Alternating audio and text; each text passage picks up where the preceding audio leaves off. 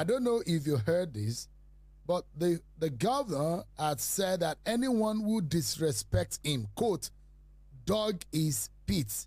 How does that come to you? Doesn't this amount to some kind of disrespect to his political office?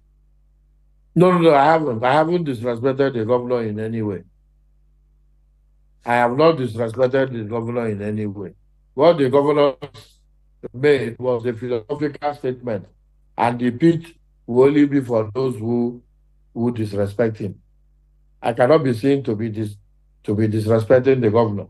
If I say I am loyal to the minister of the FCT, that does not amount to disrespect for the governor.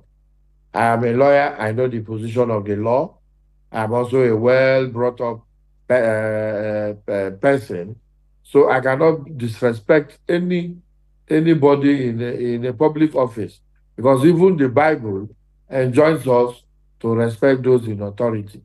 But the Bible did not deny me my inalienable rights as to choice. Let me ask you this quickly.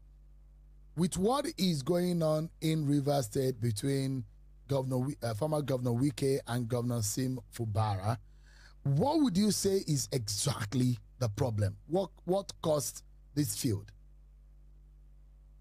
Well, I don't see a problem that exists here. What has happened is that some internally displaced politicians have taken the center stage and are beginning to make commentaries that have exacerbated the system. That is what I see. But these who politicians are these were not politicians? there You're making when we were reference to working some of hard these politicians. Who are to these make the politicians? governor. Who are these politicians?